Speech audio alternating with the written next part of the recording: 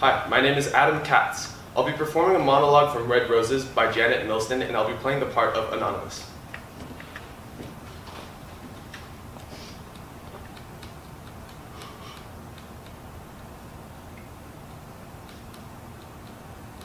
You understand?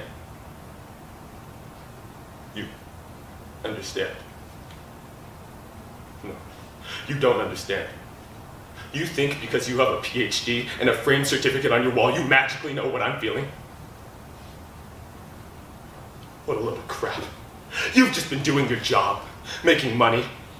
You've probably never cared about anyone in your life. Well, I do. I care too much. That's why I'm going crazy. I feel like I'm losing my mind.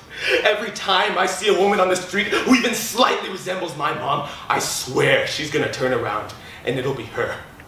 Alive, here, now, smiling at me, but it never is! I keep waking up in the middle of the night, screaming, all drenched in sweat. Yesterday I put my fist through a window, and it just shattered.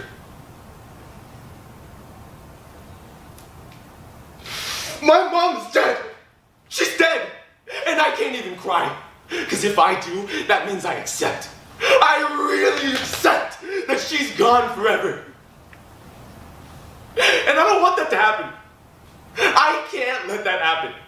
Can you understand that? I can't let my mom be gone.